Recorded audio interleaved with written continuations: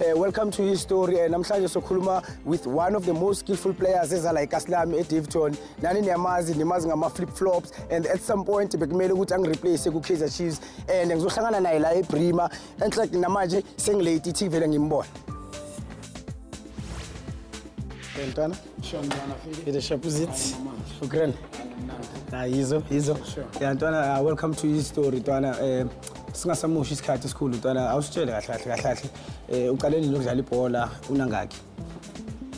Ntwana, actually ngiqala ibhola ngincane ngisho yabona. Like us. Kusho ukuthi benginabo 7 years. Mangiqala ukudlala ibhola la lokushini and bengithanda ithi school bukela yabona. So uyazi kuba nala interest ukuthi mawuthanda ubukela ufuna ukwenza lento le oyibukela yabona. So kwenzeka ukuthi ngithi ayithi ngilidlale serious ngathola i-team yaselokishini. Sure. Bengingabo 7 years so ngidlala bengidlala under 10 mara ngoba under 7 bengingekho. Yeah. So waya ngadlala kuleyo team and kwadlula unyaka ngilibele ngidlala kuleyo team ngalandela omunye unyaka nje manginabo 11 years ngaqala manje ngalithatha serious over yabona kwenye level ukuthi manje lento bese ngiyibona eTV yabona nami bese ngifuna kuba yiyo yabona. So ngikhule ngifebi cheese ngomfethu bengifebi cheese kakhulu and bengifuna ukudlala ku Chiefs. Yeah. So ithama bekumuntu othanda ku stadium. Sometimes uthola ukuthi ngihambe na stadium igame isebusuku ngo8 ngilala stadium after transport ayisekho yabona. Mangibuka ubukela bengithanda le uThabo Muki. So kahle from your family who was the most influential ebholweni mhlambe khona uncle yakho retirement lakho yole lakho retirement lakho bebakusupporta kangakanani? Yeah, mina ithama lami mfethu umuntu obekathanda ibhola especially Chiefs.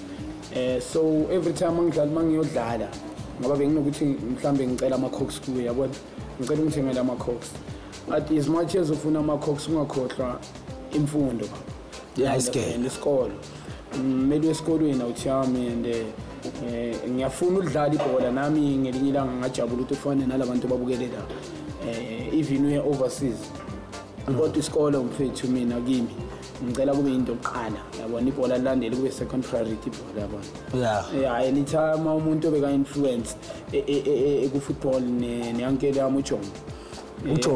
uJomo yaka uncle yami ibuye umuntu obeka influential and in most cases ngoba lo muntu ithama labe lingakwazi kuya khona beka nami ayongibukela ngisupport. Before manje siyodlala ku Chiefs isimo nje isituation yasendlini beyinjani because sibuya kuma situation almost similar sonke yabo so beyinjani isimo sasendlini? Ekhaya bekungasiyi ukuthi mfowethu ba right yabona bekuyi family whereby ithama liyaphanda ukusidle you understand and two things ngifuna something like iteki ngibona bafuna mara khonakali. How did you manage ukuthi ungene ku Kaizer Chiefs ku development? Mfethu ngayi high school mangiqeda e-primary eMpengisi my high school igama la iVeso Khono and mangifika lapha ebengimncane manje kakhulu by the time and ngathi mangifika kwakhona i-A team ne-B team and ngafika bekunama trial yabona so there's a teacher beka lapho bathi uMr Sello. I have known him as a young small boy doing grade 8 and he happened to be in my class but he was very quiet, a very shy boy, very too much to himself, very reserved, but I happened to know him the real tune, especially when coming to soccer when I conducted the trials because we normally conduct trials for the newcomers, Then after the trials, he happened to be selected because of his, his good dribbling skills. We were so impressed about him, and he proved to be a giant, much as he was having this small frame. So, go trial ngaya yabona.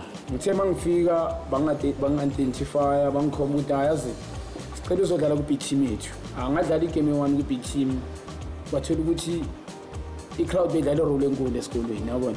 I-crowd batshela i-teacher ukuthi hayi mfethu thina lo muntu lo mlethe yabona ngapha kithi you understand ngoba i-B-team bengabukelwa more than 8 team and then ngaya ku-8 team ngadlala esikolweni sawina i-cup i-Davidson Cup if I'm not mistaken bekuthi 1999 bona ngakhi konje wena masuku udlala ku-8 team bengina 13 years yeah and then ngidlala ku-8 team na 13 years ngintwana man bengimncane kakhulu 13 years bese ngidlala ku-8 team. He was more matured than his peers and he was the youngest. As you can see from the picture, he was the youngest player, playing with boys who are already doing matric and grade 11, and he was only doing grade 8 then that shows how brilliant he was, and we'll rely on him, you know, especially when we got a game plan. We'll plan around him because he was our playmaker. Because in one of the tournaments that we played in, especially in Davidson, we were playing against Sinyati. He was the man of the match, and I think and I believe it is where he was spotted by Chiefs. Then he was taken to Chiefs. There's a guy called Mahlubi Mehlomakul Bennett.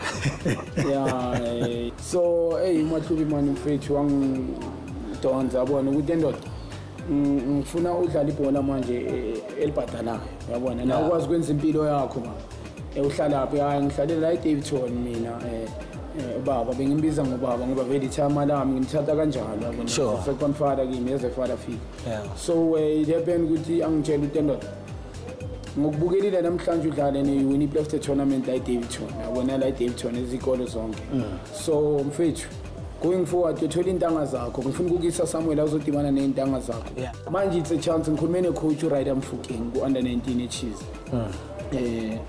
ngifune ku-under 19 ku-Chiefs wathuna ngakhi angibuza ngathi mina bengisengithena 14 by the time ngathi ngenza 14 wathi ngimele udlala ku-under 19 eChiefs yabona and ngiyangaba nalesi thing ukuthi angicela ungise at least under 15 or under 17 wathi no ngibona i-maturity yakho mature like nge-speed mfana kithi yabona ingqondo ebhola unayo yabona irrespective of ama-skill yabona ngoba bengithanda mina bengumuntu othanda ukudriblana mfethu every time mangiphuma egroundini bengifuna ukuthi abantu bake bahleke yabona so bangithatha kuMahlubi the following day yakhona ngama la Davidson Mall i-transport beyibathatha lapho eChiefs bangithatha ngaku-Chiefs mangifika le ngathola uRider wathi ngingajimi bagcwele ama-player so apparently uRider uMahlubi umtshela ukuthi ngiphethe omunye uJabu la wakhuluma ngawo yabona ngoba besengidami la lapha ngiphethe omunye uJabu la and lo mfana wami angeke ngithi umuntu one mara similar ngibelieve ukuthi uzoyijabulela lento ozoyibona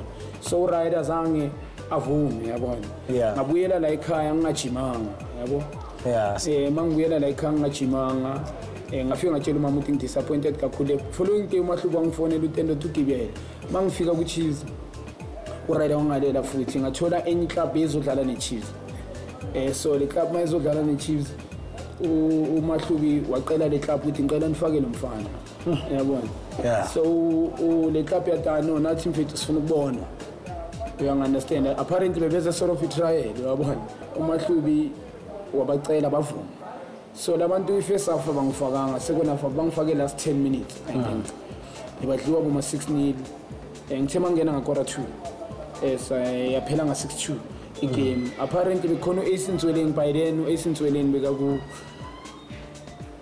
reserve team assistant coach kaFarouk Khan so Ace yathi ukuthi atshela uFarouk ukuthi kunentwana la ngifuna izochima nathi ku-reserve so mina ngiqale ku-reserve uFarouk uthi makangibona nje u-Ace bese kamtshelile bangithi yazini uzochima nathi mara udlale ku-under 19 kube kanjalo ukuthi ngidlale ku-development eChiefs. Obviously because the height wasn't on his side, he had to compensate for that, and believe me, the compensation was very, very high.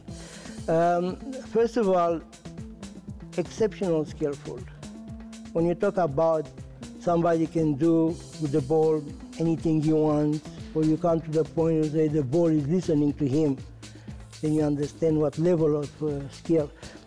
Secondly, he was aggressive with the ball, which is exactly what we are looking today to find a profile of a modern player to fit, our trend of football. Very arrogant in certain ways. A defender or an opponent to him was just something that you have to challenge before the opponent will challenge you. Scoring ability from almost all angles. I remember he scored the goal from 35 meters in one of the matches when you just introduced. He had a huge appetite to come from outside because he was playing a wing, come inside and find those angles and spaces between the defenders and try to punish the opposition. That's not necessarily a purely individualistic player. Also a lot of collective attributes. Knowing to find the nearest man to him, knowing to go in combination to eliminate a defender or even two. Also sometimes capable to come back and help in the midfield to repossess the ball. So ufile kanjani the first time utrain the Chiefs manje so by player like the Chiefs?